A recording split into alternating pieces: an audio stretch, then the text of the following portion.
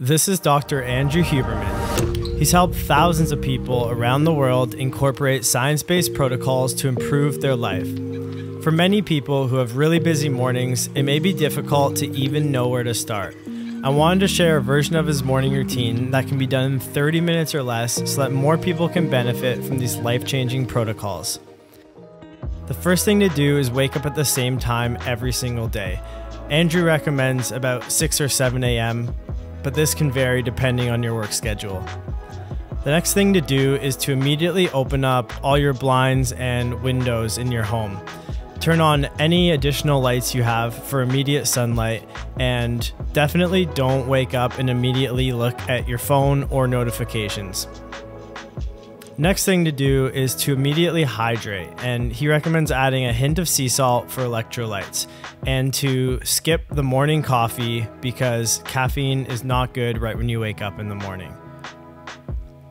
After drinking your sea salt water, he recommends beelining it for the outdoors in order to get natural sunlight in your eyes. About 5 to 10 minutes on a sunny day, and maybe a little bit longer if it's cloudy and there's not as much natural light outside.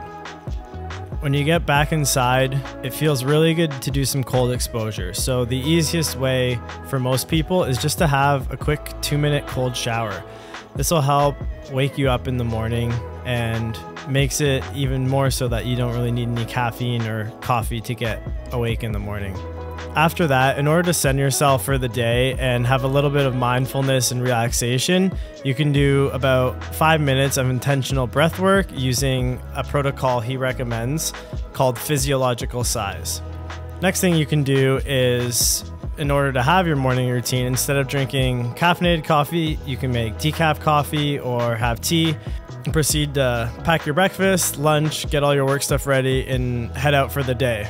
You don't need to make time for breakfast because Andrew recommends intermittent fasting until about 11 a.m. each day.